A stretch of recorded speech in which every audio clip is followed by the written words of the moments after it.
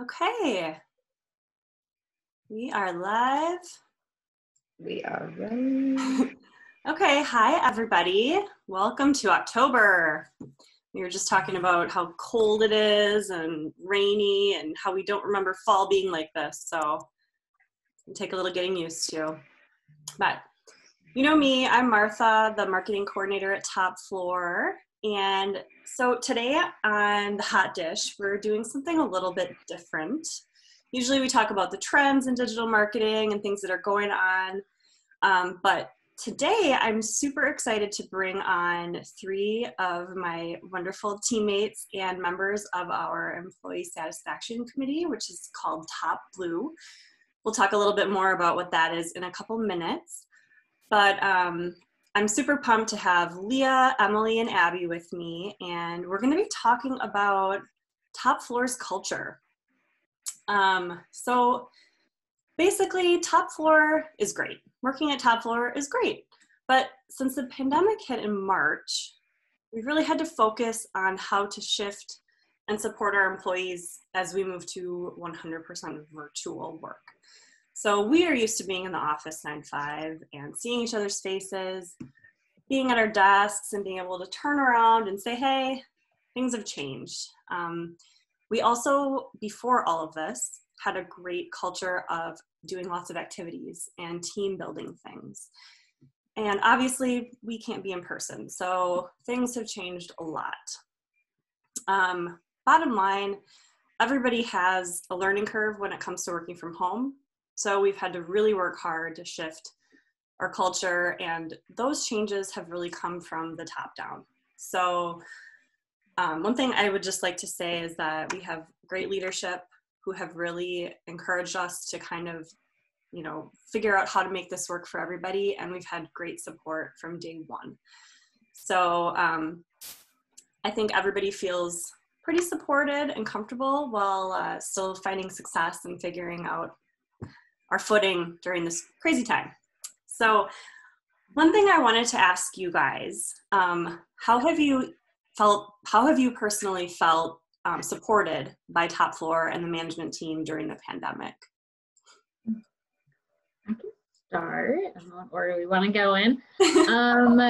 But I think for me, working from home, at first, I loved it. I was so productive. I was all about it. And then now I'm like really missing people. And so I'm like loving video chats and all that. But a great way that management supported us is they're super flexible. They're like, if you need to take a break, go for a walk. Like, we're not monitoring, how long your mouse is moving on your screen or like anything crazy. Like, they let us kind of be flexible with our day, or we can run an errand or just take a little break, because everyone's situation is different. So I like how they know that we're humans and they know that this is different and not what we signed up for initially. So for me, I've really enjoyed the flexibility that we've gotten. Yeah, I agree. Yeah, I was going to say, kind of stemming off that too, it's just been really nice because they do encourage us to get up. Like Chad, one of our managers, would sometimes message us saying, guys, it's really nice outside, get outside, go for a walk. And I've even found myself because I don't want to sit down and be so stagnant. So I've started to work out. I was telling Emily this earlier today, I bought a yoga mat and I've started to work out in between doing some tasks and some other stuff, just because I also want to make sure that I'm okay, but then I'm also being as productive as I possibly can during the time that I am doing work for my clients, but then also for Top Floor. So it's just been nice to be able to take those 5 to 10 minute breaks that we would normally do in the office, walking around and talking to someone or asking questions, to also take time for ourselves during the day. Because, self-care is definitely very important, but it's also appreciated by our management team as well. Totally. Yeah, it's interesting that Emily and Abby brought up those points. I mean, they are important as well. For me, I was never one to really enjoy working from home. I was always one to say oh, I'm always more productive in the office. And I still think that that is true. It definitely took me a long time to kind of adjust working from home, but I finally, found the groove and am more comfortable now working from home. And I think one of the things too is that being the digital designer for Top Floor, there are a lot of things that I need as a designer to do my job right. So the management team is always open if I need to reach out saying, hey, I need a new sketchbook, or hey, I don't have this for my computer. I need this program to do my job. And so they're very accommodating to figure out how to get those programs and assets for, not just me, but other team members as well, to make sure that we can do our job right. That's awesome. Yeah. So Leah, do you have any, you said you do better in the office, but do you have any tips or tricks to working from home? Is there anything you've found that really helps you be more productive at home? Yeah. So I particularly like to make up a space that is kind of dedicated to work. Now, obviously, that's not always the case because we like to see sunshine, and if it's nice out, it might be nice to sit by a window. In my case, I just have a small den in my condo, so that's kind of my work area, but there's no windows in it. So sometimes I will kind of transition out into the living room, but just having that dedicated space, it helps me to just focus on work and not get distracted by the little things happening. And then also establishing that routine in the morning. Obviously it took a while for me to figure out, okay, when am I doing this? And, and when certain things need to happen. But now it's like, I get up at this time, I take a shower, and I make sure that I am ready. It doesn't mean getting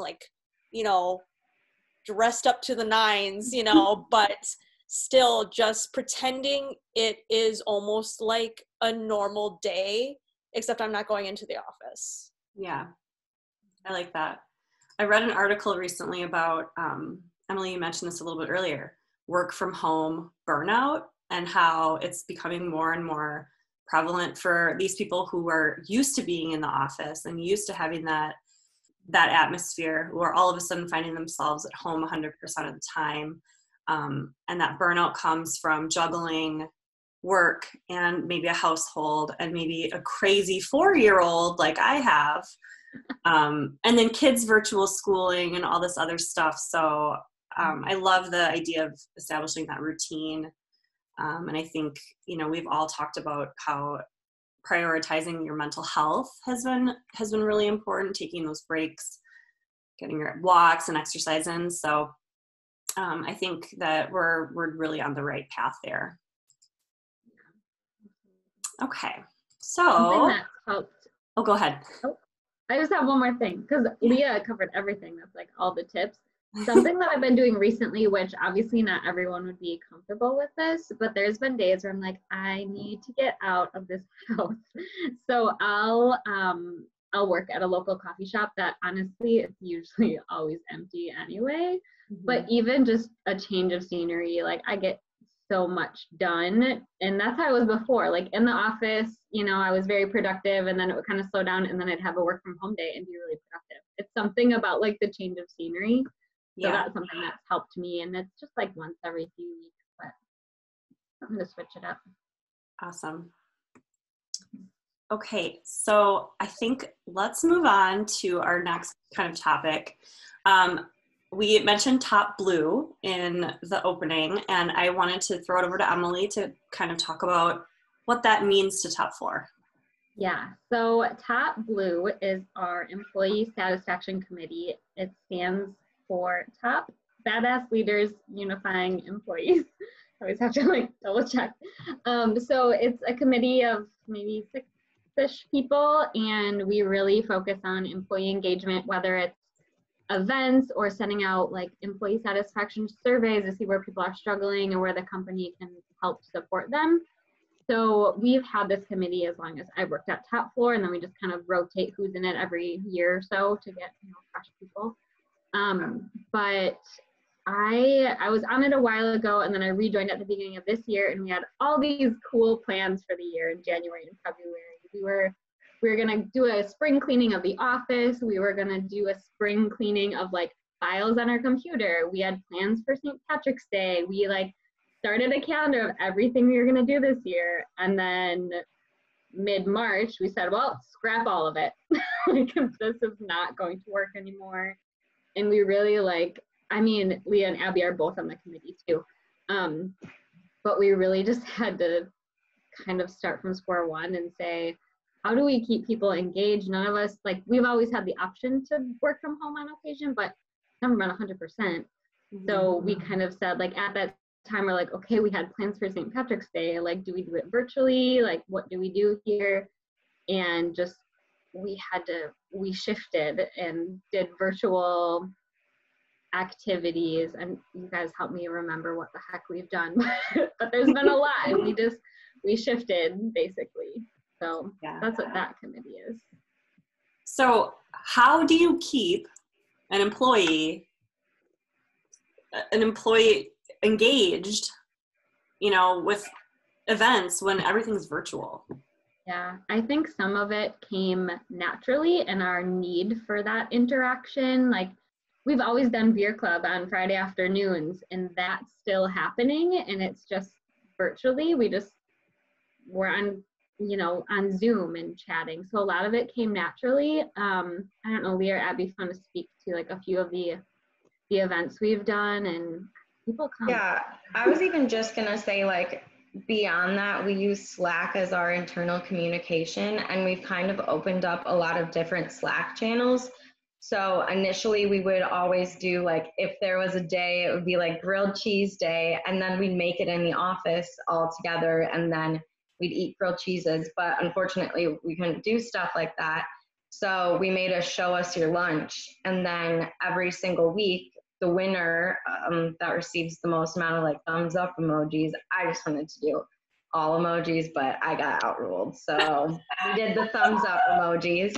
And if everyone, whoever wins that actually ends up getting an Amazon gift card, which is just another incentive, because while working from home, sometimes it's hard to, remember to take those breaks. Even to eat lunch and stuff like that. So it's more of it serves as a reminder, but then also it's kind of oh, I got a $15 gift card. I'll go buy a book or something else to do while you're still in this quarantine mode. It's so fun to see, Abby is, if you don't mind me calling you out, Abby's fun to make a bowl of mashed potatoes and take a picture, and that's her lunch. And people vote for her because it's just funny. But you get to see, originally in the kitchen, we'd be oh, that smells really good. What are you eating? So it's a virtual way to share your lunch and win money. Yeah. Mine typically do get called out as being the bland lunches, but I'm totally fine with it. I like my buttered rice, and it's what I eat. Yeah. But we definitely really enjoy that because people have all kinds of things oh, here's leftover pizza from the other week, or I made this. And then sometimes it also gives, I find myself looking at what other people make and coming up with ideas for different dinners and stuff like that. But then with that, we also wanted to have, a more fun component. So surviving working from home is something we've had, which just kind of is somewhere where we dump ideas, different things to do. We also have a random channel, which sometimes just brings up some random events, very random, from breaking your head open to going somewhere, or all these really interesting events that happen in everyone's life, basically, just to bring the mood kind of higher. And I definitely can say I love seeing that one.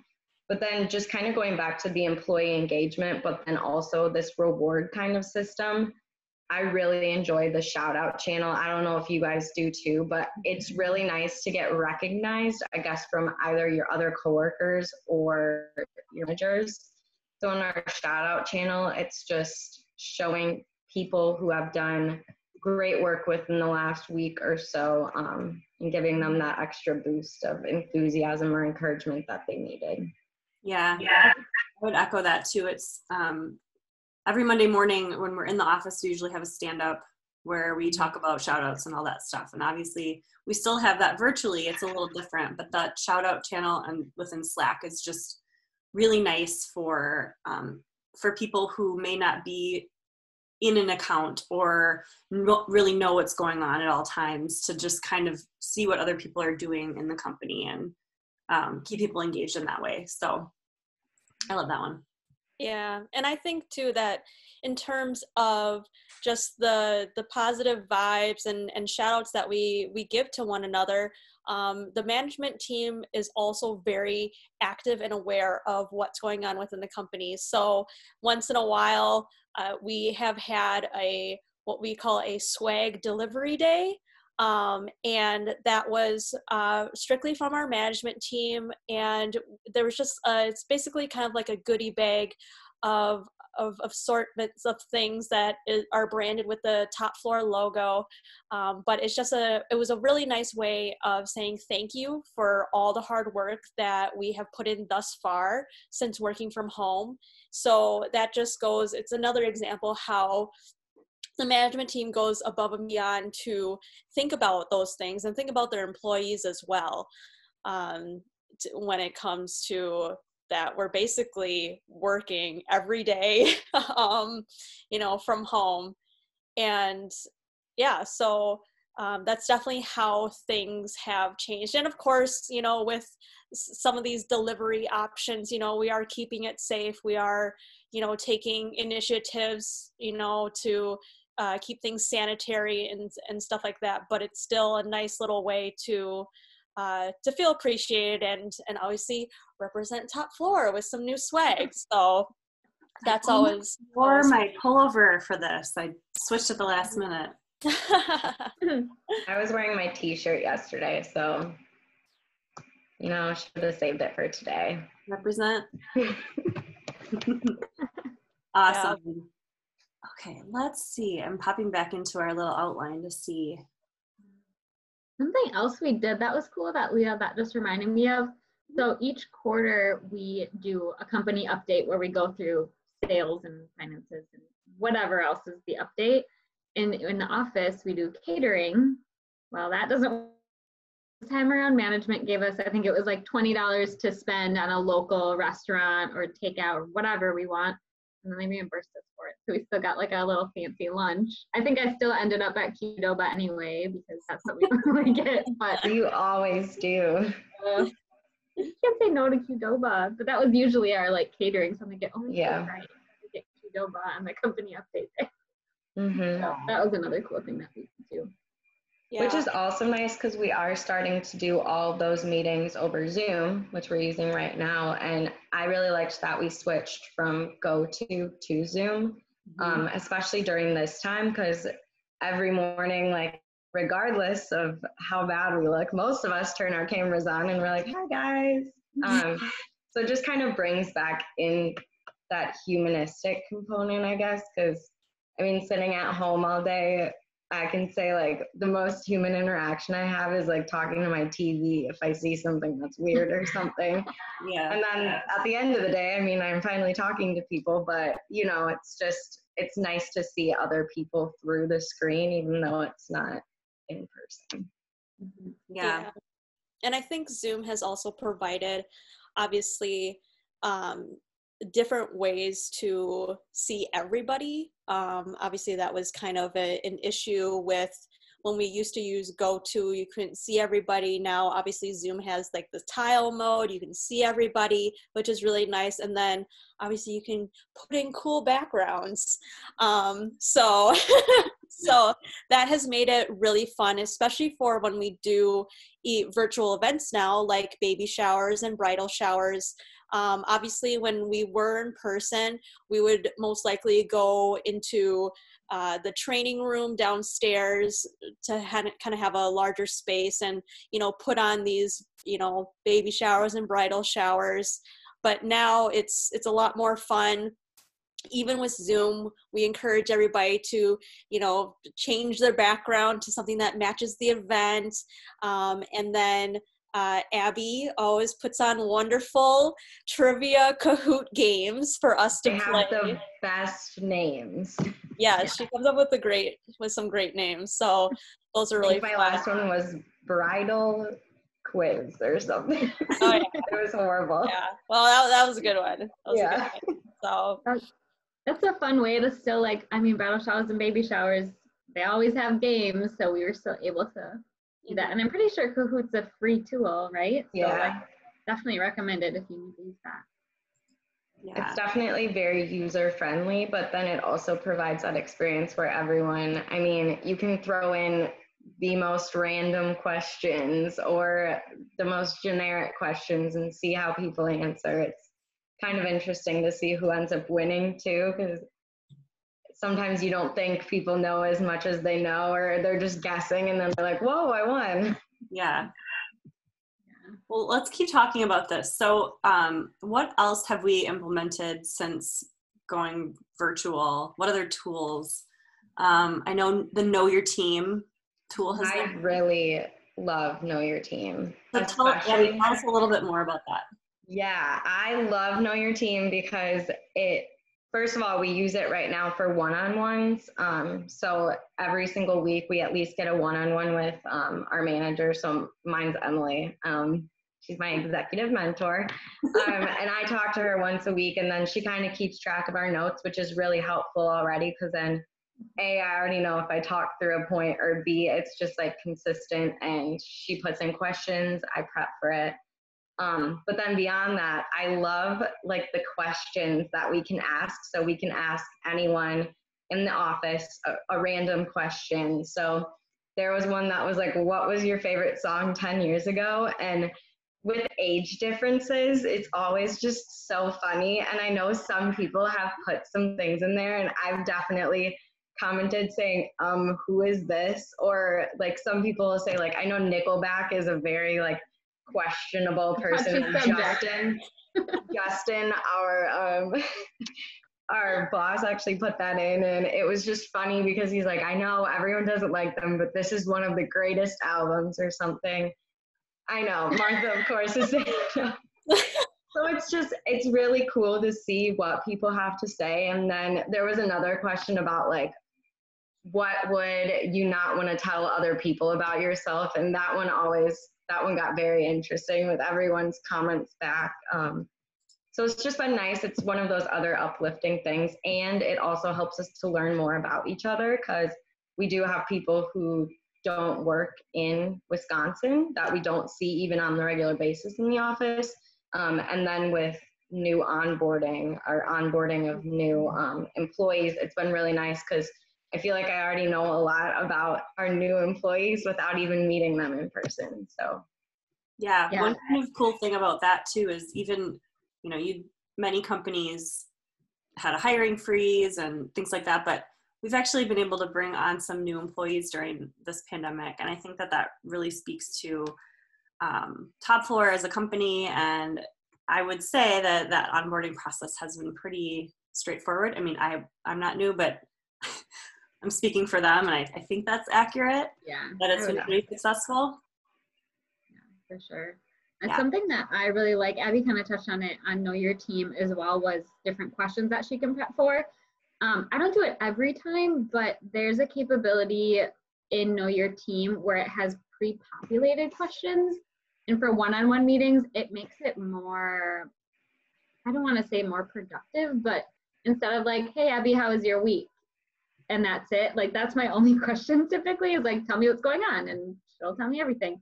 But it has like specific questions, like what's something that, what's a process that slows you down? Or tell me one challenge, or what's one goal you have for the next week? Like, it gets more specific, so those conversations are more valuable. So that's a really helpful component on the management side of it, I would say. But yeah, and then all the interactive stuff, obviously. Today's question was, what's your favorite coffee? And I promptly went to the coffee shop right after, because everyone made my favorite latte. Yeah, that's another thing from working from home. Whenever someone types like, "Oh, I'm going to get coffee," I feel like there's 10 of us that are like, "Yep, me too. I'm going to leave and get coffee right now." Yep. Mm-hmm. We try to bribe each other like, oh, you can bring me one if you want on your way. Well, nobody lives by each other. We like to pretend. Love that. Is there any other tools? I think Anything we missed? Yeah. Well, there is our new employee newsletter that yeah. Martha, you can talk about. Something that we kicked around for a super long time was doing an internal newsletter. And we finally launched it. And basically each month it highlights employees, fun facts, shout outs, any new client wins or anything like that, employee anniversaries, birthdays, and that kind of stuff. And I think I love it because it's just a nice short break from everything else in your inbox. And I think that's been like a nice, fun new addition to our culture. And we're always up for asking people what they want to see. So we do have like a feedback form that people can fill out and submit like funny quotes and different things about Top Floor and that we feature month to month. So I think it's always fun to learn new things about our coworkers. And Leah was featured a couple months ago and had this gorgeous picture in a sunflower field. I think we all want to do that, right? Definitely after that picture, I was, gotta find a sunflower field now. It's just fun to see people's personalities outside of work. So it's been kind of a good addition. Mm-hmm. Yeah, and I think like on the topic of just, new things that are kind of popping up within Top Floor is that we have also started different committees as well. So obviously we have Top Blue, but during this difficult time and time of uncertainty, we have been attending or have attended a conference called the 3% Conference. Mm-hmm. Which talks about how there was really 3% of like the creative department in companies was primarily women, and how they really wanted to get that percentage up to about 50% and really start to talk about what it means to bring people of different ethnicity and especially people of color into the workplace as well, and what that looks like. So because of that, and just kind of what we've learned from that conference, and then talking about what's been happening in the world today, Top Floor has created what we call the Diversity, Equity, and